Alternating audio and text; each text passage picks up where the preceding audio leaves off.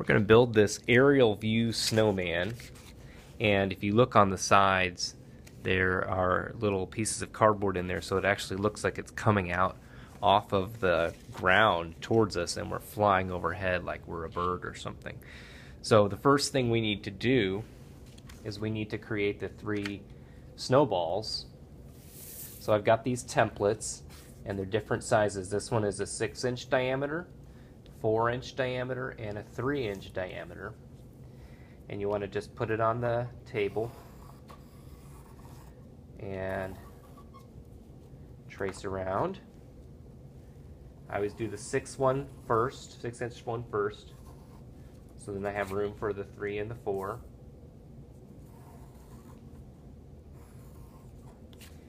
And to get this snowball look that has, it's kind of fades towards the center, makes it look a little more 3D, we are going to use some oil pastels, and we're going to use our fingers to smudge them. So first we're going to come in, we're going to take a blue pastel and just make a thin line around the edge of this circle. And then we're going to do that on this one too.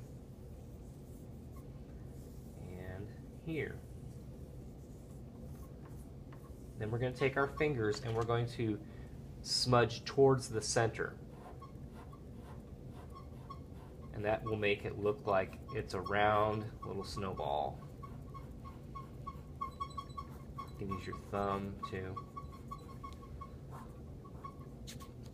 You can always turn your paper if it's easier. I always find it's easier to pull towards myself.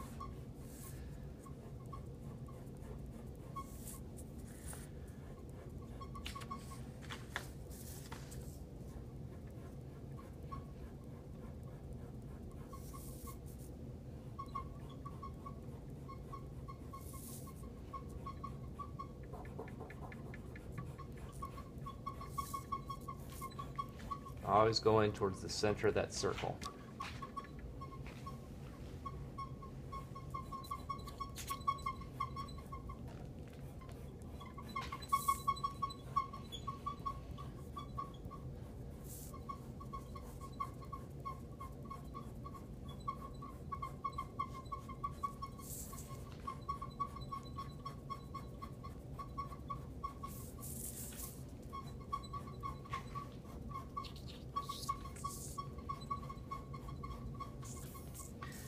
Now we aren't going to draw the nose or the arms or the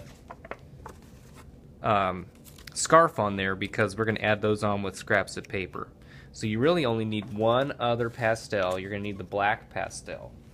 And on this one you're going to put a button right here on the edge.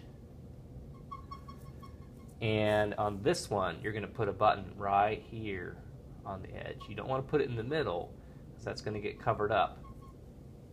And then we're going to put the mouth along this, and then 2 eyes. We're going to leave the nose off of there because we're going to add that with a paper carrot later on.